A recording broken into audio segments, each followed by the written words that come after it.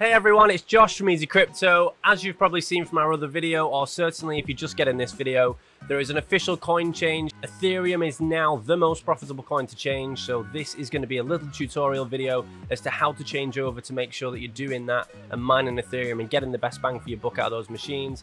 The prices have gone through the roof. You're earning some seriously nice coin right now, which is really exciting. So without further ado, I'm going to pass you over now to Jason, who's going to give you a technical walkthrough of SMOS and how to do this. If you do have any problems, of course, give the office a call. We're here to help you as best we can.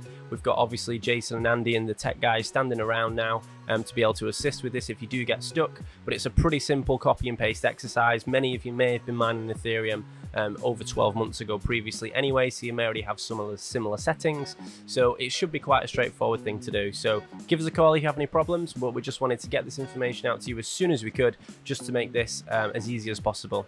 So I'll hand over to Jason and we can get you started from there. Hey guys, so this is Jason from Easy Crypto, and this is just going to be the quick Ethereum mining tutorial, which Josh has just kindly mentioned. So we'll get straight into it. So we've broken it down into 7 different points.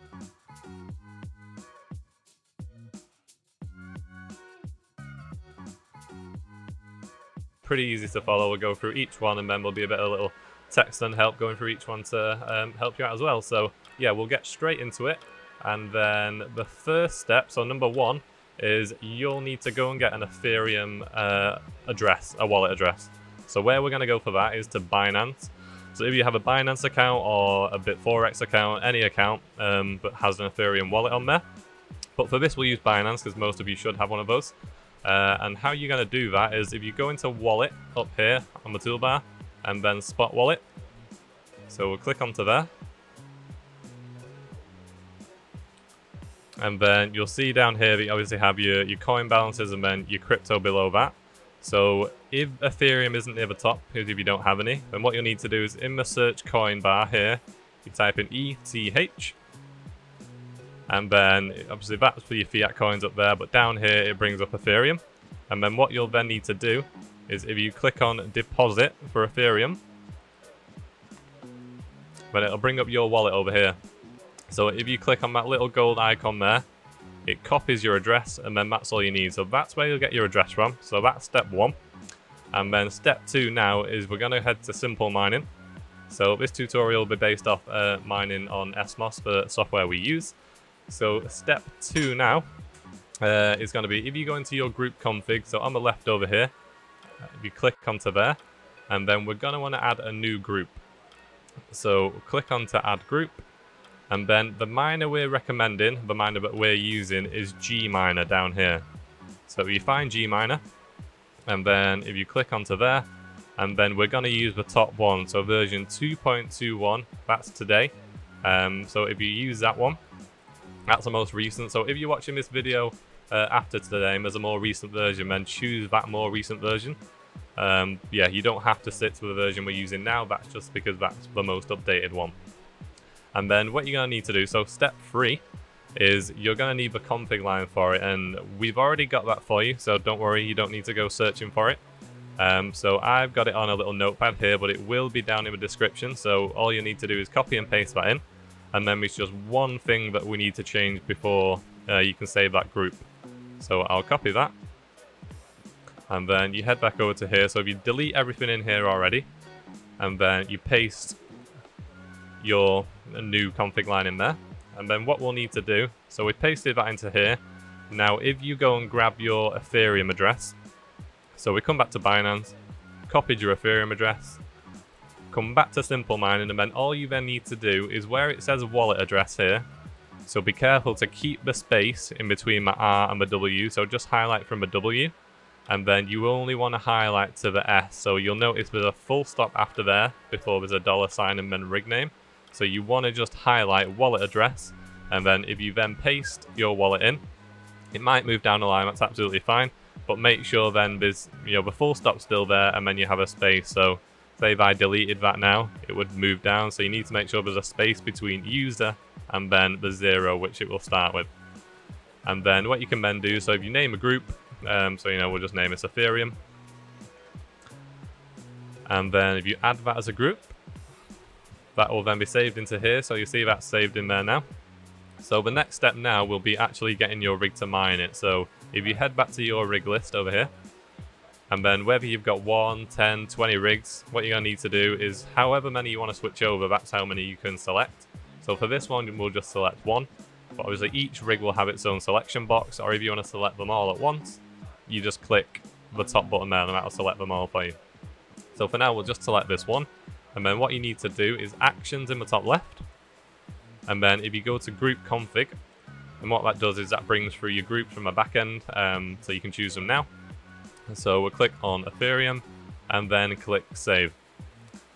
So this will now boot into obviously the new miner and the new network, so it might take a minute or two, so don't worry if it takes a few minutes. Depending on your internet, it might take a few minutes longer, but if you give it a couple of minutes to load in, and then we'll see what it's doing when it actually starts to mine Ethereum, so what you're looking out for, and then after that we'll put some the specialist overclocks on there to get you the most optimum speed.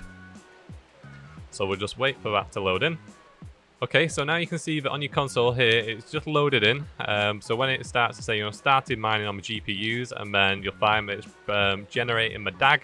Essentially, that just means it's starting to mine and it's finding the correct files for it.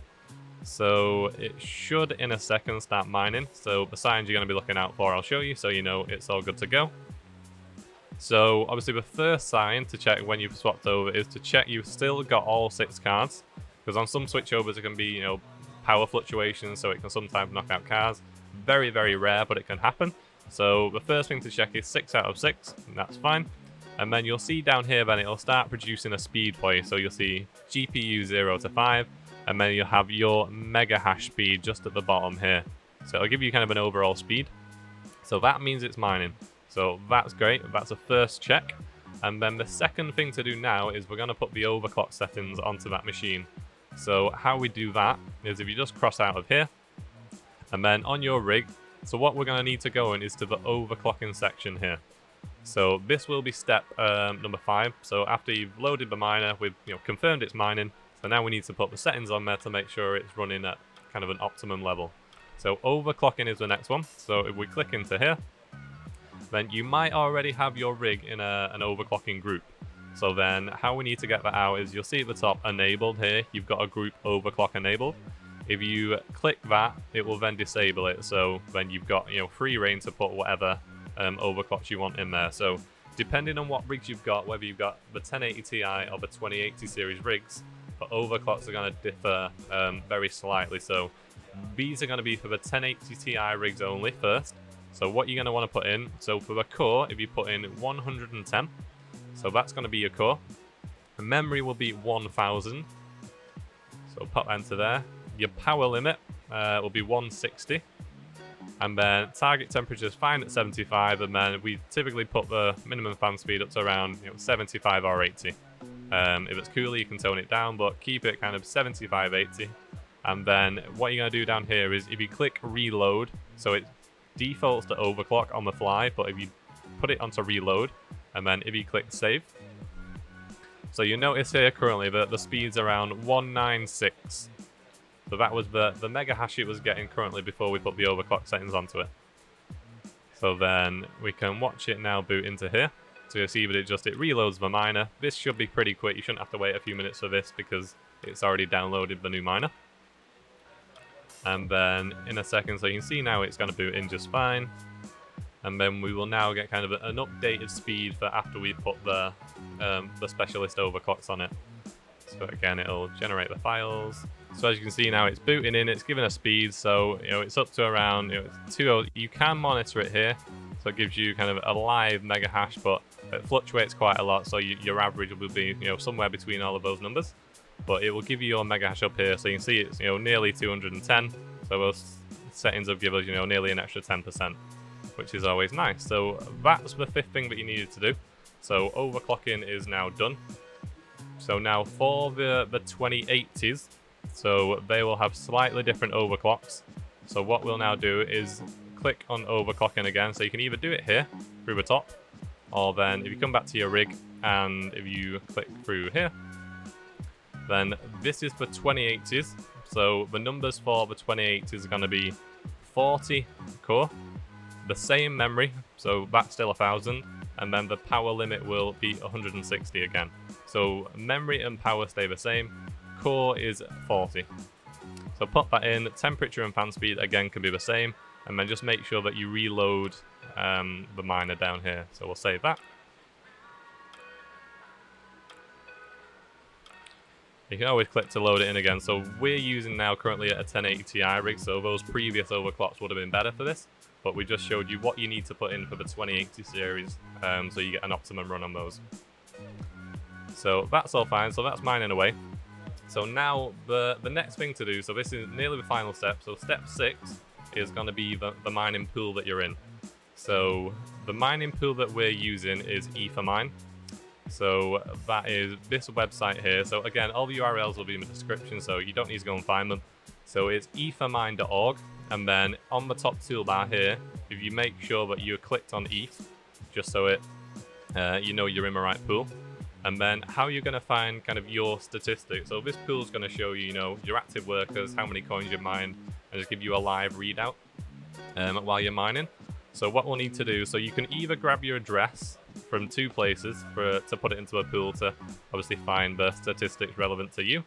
So if you come into the deposit here within Binance again, so how we found that, obviously wallet and then spot wallet. Just a quick go through this again, just so you know. You find Ethereum down here, either searching it or you can just scroll down, click on deposit, and then if you copy it from here, or then the other place to find it is in your simple mining account. So when you swapped it over to your new group, you'll find your Ethereum here. If you click on that group, so you'll see it's underlined, you click on there, you'll then have your group set up, and then this will then be your address here. So obviously only copy from a 0 to before the full stop, and then that'll be your wallet address. So we'll copy that from here, and then if you then come into the miner address tab up here, so in the top right, if you click into here, and then if you paste your wallet address, and then click enter, it will then give you your kind of stats. So we've only just started mining now, so it won't give us a readout. It'll take around 5 to 10 minutes, maybe longer, to register on the pool, so don't worry about that straight away. But yeah, there's one thing we need to do. So as Ethereum's developed, you know, some different pools have got slightly better, and some pools have auto payouts, and then some pools have kind of required manual payouts. But sometimes you can set a required manual as a minimum payout, and then it will automatically pay you. So that's what we'll need to do now. So all we need to do is change one slight thing, and then the pool will be paying you out automatically. So how we do that, so we've got the address at the top, you've got your dashboard, payouts, and the settings tab. So the one that we need to go into is the settings. So if you click onto here, and then this is then where we're going to kind of alter the payout. So as you can see, there's 3 fields. The top one, your email address, you don't need to bother with that to ensure you get a payout. So you can see the second one, payment threshold in Ether, and the minimum here is 0.05. So it's default set to 1 Ethereum, which, you know, you might not mine for a while if you've only got 1 rig. At today's rate, it can take anywhere between 20 to 30 days to mine 1 Ethereum on one 6-card 1080 Ti rig. So if you want it more frequently paid out, then what we suggest is put in 0.05 in.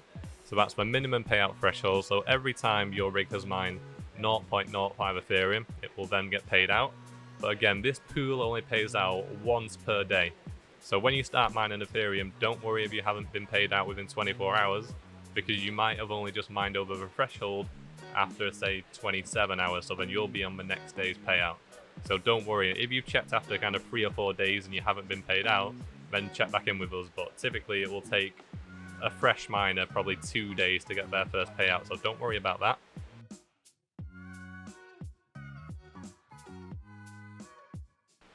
So then back to this, so how we get the payout threshold changed is what we then need to do is give the IP address of our rig.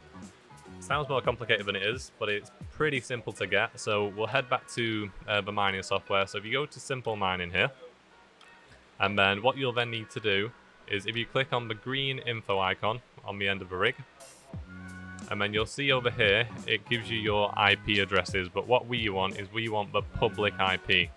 So you can see we've got the private IP and then the public. So what you then need to do is if you show IP, so that's going to show your public IP, And just quickly, so this kind of makes sense, so you can see that the last 3 digits are obviously .132. And then in the pool here, the settings, it's asking for an IP which ends in 132. So that's how we know we've got the right one. And then, so what we'll need to do is if we copy this here, so sometimes it's a little bit fidgety to copy, so copy that, and then if you then paste that into here, so you've got 0.05, we've pasted the IP address in from a rig, and then if you click submit, then so settings updated, so you've successfully done that. So you don't need to do anything now. That's automatically paid out for every 0.05 Ethereum that you've mined. It will then pay out into your wallet address, which we'd put in through simple mining. So you don't need to come in and do that again. You don't need to manually request any payout. It's automatically now set to pay you out. So yeah, so we can see that's done now. And then what you can then do is you go back on the dashboard here. It will then start to give you, so you can see now that it's giving a live update. So it's been around 5 to 10 minutes, so it can take that amount of time to register. So until that point, you won't be able to change obviously the payout settings because it hasn't registered your miner yet. But that is now, so you can see you've got 1 worker active, and then it'll give you your stats, which again will take around 24 hours to average out and give you accurate earnings and accurate speeds. But apart from that, so then you're all set up.